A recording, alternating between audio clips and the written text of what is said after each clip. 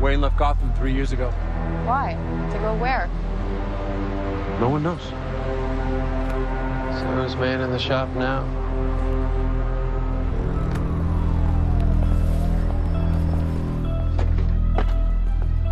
Apparently, after he left, Bruce's board of directors went to town with a bunch of aggressive, get-rich-quick deals. Yeah, but an abandoned building didn't bail us out, right? Whoa, that is definitely not Bruce Wayne.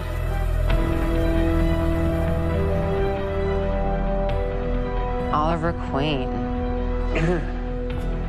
Yeah, I'm Oliver Queen. Yeah. And you are? The rain on your parade. If you're visiting Gotham to compare grappling hooks with Batman, you are out of luck. No one's seen him in years. Told you. Biff. I would never compare myself to a total badass like Batman. What I think Oliver is trying to say is thank you for getting us out of jail. What Oliver's actually trying to say is, who are you? And why are you helping us? Gotham has enough problems without a guy in green leather showing off his arrows to everyone. So, the faster you find what you're looking for, the faster you can get the hell out of my city. But what should we call you? Rain? Miss Parade? Kane. Kate Kane.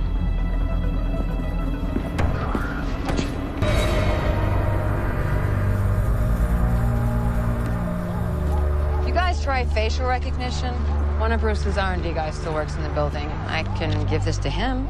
We did try it, so thank you, but no luck. Besides, I think if Wayne's R&D is in the same shape as this building, it's not going to really do us any good. Suit yourself.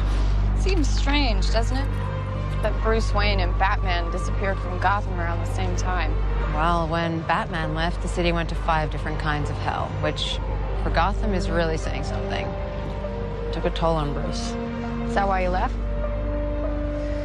Still trying to figure that out. Right, but you work for him, and you don't know why he left. Who said I work for him? How'd it go with Vesper? She hung up on me. Apparently I did sleep with her. Okay, the building is under renovation, so this is the best place for you guys to work out of. Oh, and the Wi-Fi password's Alfred.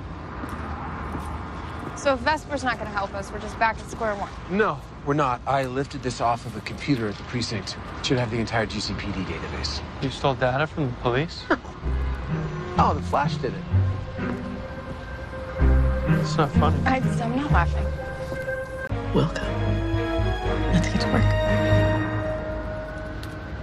You really know your way with a computer. Well, when I was first starting out, I had to hold my own before Felicity showed up. Got him! John Deegan. Oh, illegal experimentation, torture. Seems like he was conducting experiments on his own patient's brains. Sounds like a real charmer. Well, he was acquitted. All the charges were dropped on technicalities. Where can we find him now? No known address. What about employment? Well, he was fired, suspended by the medical